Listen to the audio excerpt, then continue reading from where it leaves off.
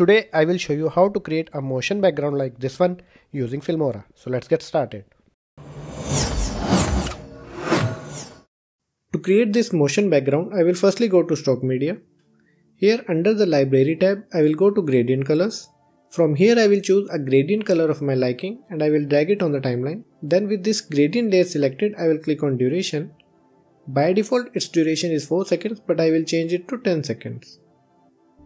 Because that's how long I want my motion background to be. Now let me zoom in on the timeline to have a better view. Now I will go to Titles and from here I will drag this default title on the timeline and I will place it on track number 2.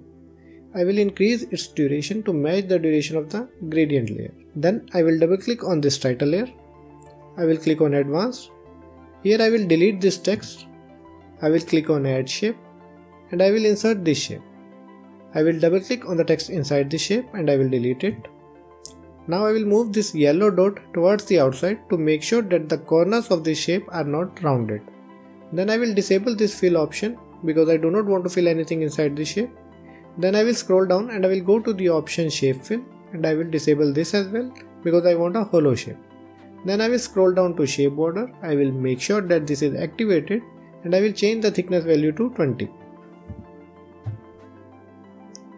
Then I will click on Apply.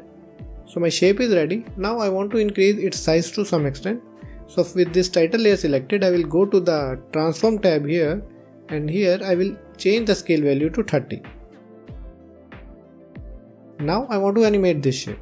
So I will make sure that playhead is at the beginning of this video layer and I will put a keyframe for rotation and the value is set at 0 degree. Then I will move my playhead to the last frame.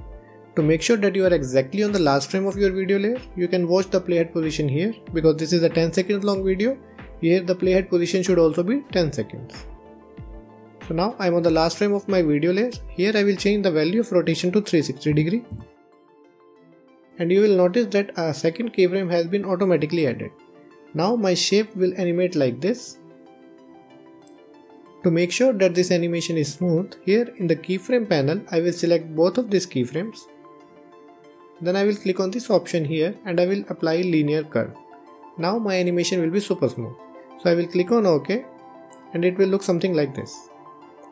Now I need to make 5 more copies of this animated shape. So for that I will click anywhere outside this layers on the timeline so that none of the layer is selected. Then while holding the Option key on my Mac, I will simply drag this text layer upwards and it will create a duplicate copy.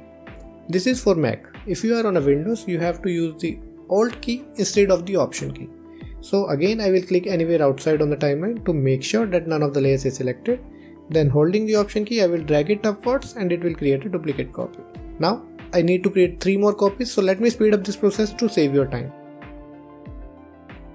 So now I have 6 animated square shapes placed one above another.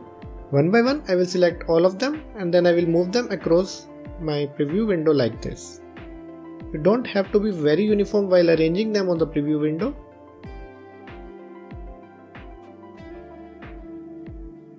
So if I play this right now, it will look something like this. But what I want here is that 3 of my shapes should rotate in a direction opposite to the direction of the other 3 shapes. So what I'm gonna do is, I will select 3 shapes out of the 6 one by one.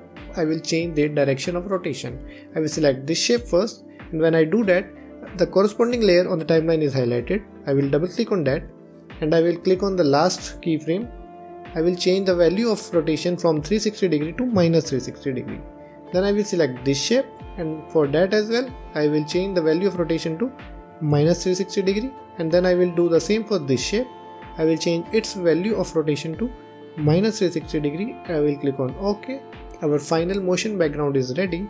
Let's render this and then preview how this looks like.